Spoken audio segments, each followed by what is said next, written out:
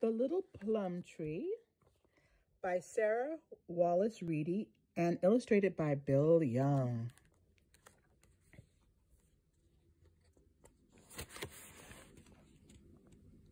Once upon a time, there was a beautiful plum tree that grew on the side of a hill in a lovely sunny place.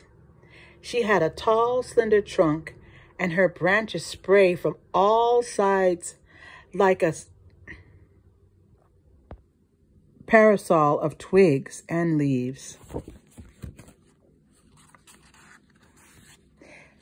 And for a copy of The Little Plum Tree, you can purchase it on Amazon.com and wigglespress.com. And this book is available in French.